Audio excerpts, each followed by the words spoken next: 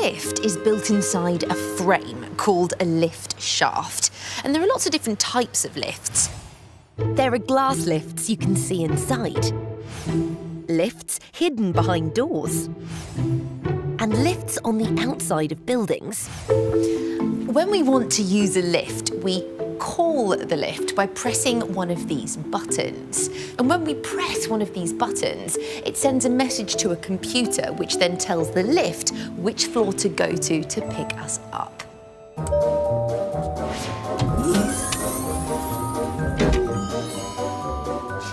On the wall of the lift car, there are buttons that show us the different floors that we can travel to.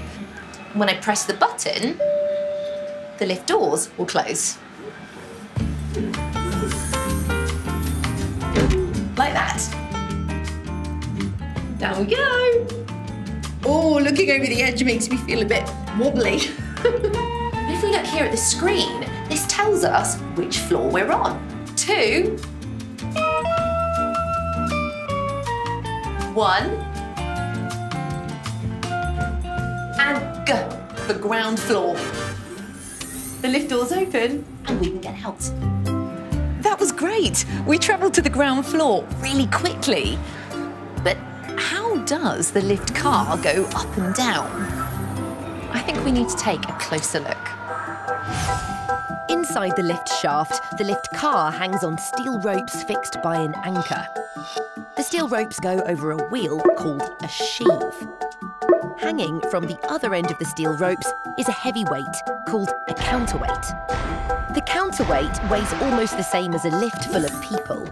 When we want the lift car to go up, an electric motor turns the sheave wheel. As the sheave wheel turns, it moves the steel ropes, lowering the counterweight. As the counterweight moves down, the lift moves up to the top. When we want the lift to go down, the sheave wheel moves in the opposite direction. The steel ropes pull the counterweight up and the lift travels downwards to the bottom. That's really clever, isn't it? Shall we see all of those parts working for ourselves? Chris is the lift engineer. He's lowered the lift car and given me special permission to go on top of it so we can see the parts more clearly. Can you see the steel ropes are fixed to that metal beam above my head? And the steel ropes are really thick and strong. Well, they come down to the top of the lift car, where they then wrap under the sheave wheels. The ropes go through the roof of the lift car and over to the other side, where they're fixed to a pulley. But how does the lift car know when to stop? On the top of each lift car, there's something called a sensor, just here. And the sensor sends an invisible light between these 2 points. It's called infrared light. This infrared beam of light is broken each time the lift car moves to a new floor by a piece of metal called a floor vane. And each floor vane has a slightly different pattern depending on which floor we're on. This tells the lift car which floor is which, so it knows when to stop. I'm setting up my special cameras so we can see how all these parts work together when the lift is moving. All set and ready to go, and Chris has given me special permission to go up and down on top of the lift car. And down we go.